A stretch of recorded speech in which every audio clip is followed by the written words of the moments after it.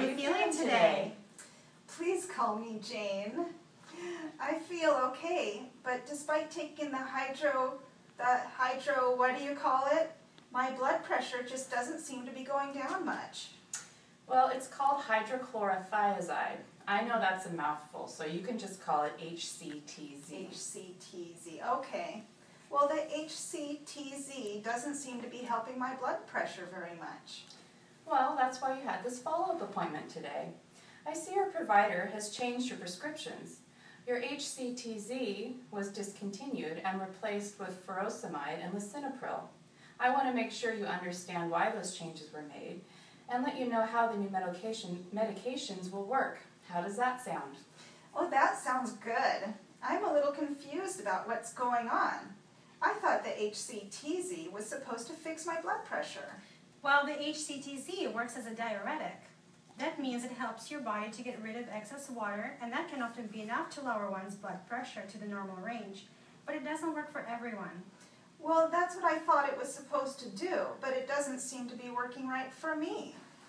Well, these two new medications work together to help lower your blood pressure. Furosemide, also known as Lasix, is also a diuretic, and it will help lower your blood pressure by getting rid of excess fluid. Lisinopril works as an ACE inhibitor. Does that make sense? Sort of. I would like to know more. I understand that a diuretic helps me get rid of extra water. But what does ACE inhibitor mean? Well, ACE stands for angiotensin converting enzyme. Lisinopril works to lower your blood pressure by dilating the blood vessels. When the diameter of your blood vessels is bigger, your blood pressure goes down. Does that make sense? I think so, but can you explain more about how that ACE thing works? Yeah, it's a little complicated. There's a hormone in your body called angiotensin 1. It goes through this process of conversion in your body and turns into angiotensin 2. Okay. Angiotensin 2 works by constricting your blood vessels and making your body retain water. Both of these things will raise your blood pressure.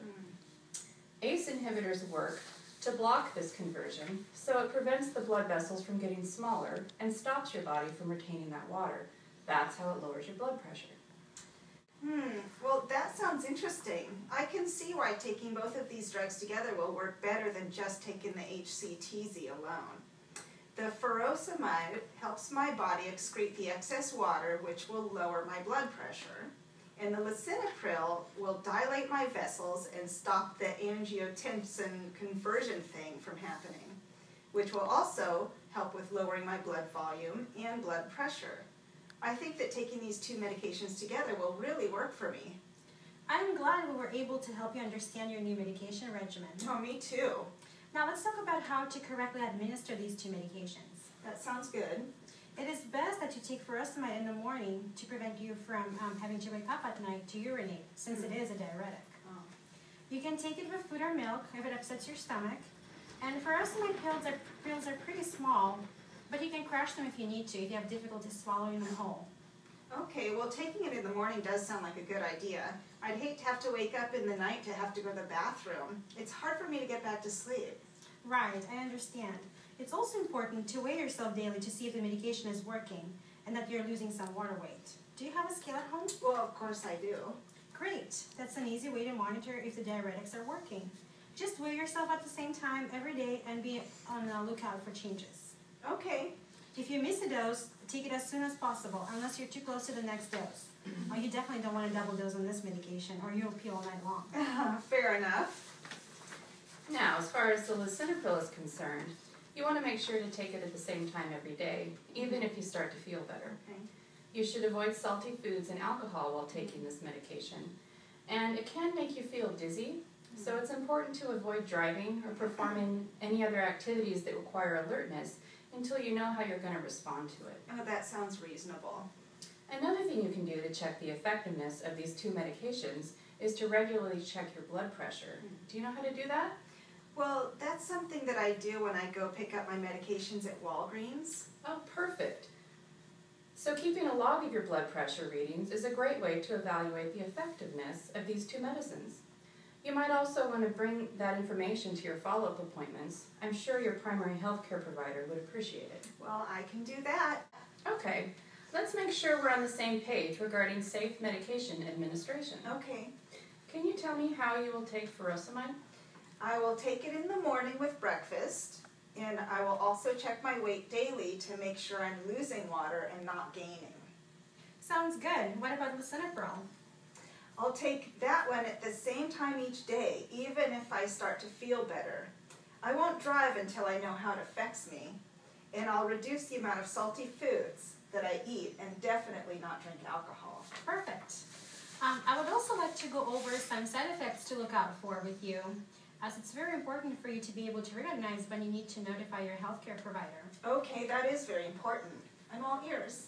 Because both furosemide and lisinopril work to lower your blood pressure, there is a risk of your blood pressure getting too low. Can you believe it? Well, that would make sense since they both work to lower my blood pressure. Yes, and there's something called orthostatic hypotension. It's just a fancy way of saying that your blood pressure can really drop when you change positions, like from laying to sitting or sitting to standing. It can make you feel dizzy or lightheaded, and it increases your risk of falling. So you need to be careful when you change positions. Just do it slowly and give your body a few moments to adjust. Okay, I definitely will do that. I wouldn't want to fall and break a hip. We definitely don't want that. Another thing to be aware of is dehydration. This is a risk because your body is getting rid of all that extra water and some electrolytes along with it. Follow your body's signals and drink water when you feel thirsty. Okay, that shouldn't be a problem. Now, remember how we talked about weighing yourself daily? It's important for you to check your weight daily while you're taking furosemide and report to your healthcare provider if you get more than 3 pounds in one day. Oh my, I hope that doesn't happen to me. 3 pounds in one day? Let's hope not. Like I said, it's an important sign to be on the lookout for. You also need to be on the lookout for any sort of rash and report it right away, because this could be a sign of an adverse reaction. Now, as far as the lisinopril concerned, the main side effects you can expect will be hypotension, the low blood pressure that we already talked about. Okay. When you're at Walgreens and you get your blood pressure reading below 90/60, you should definitely call your provider. Okay. Sometimes people get a funny taste from it, but that usually goes away within 8 to 12 weeks. And you might also develop a dry cough. Now, if that gets too bothersome, you'll need to let us know, and we might need to look for a different medication if that's the case. Okay, well, I'll keep that in mind. There is one rare but major adverse effect that I really need you to be aware of. It's called angioedema. Have you ever heard that term before? No, but I don't think any side effect with the word edema in it can be good. What is it?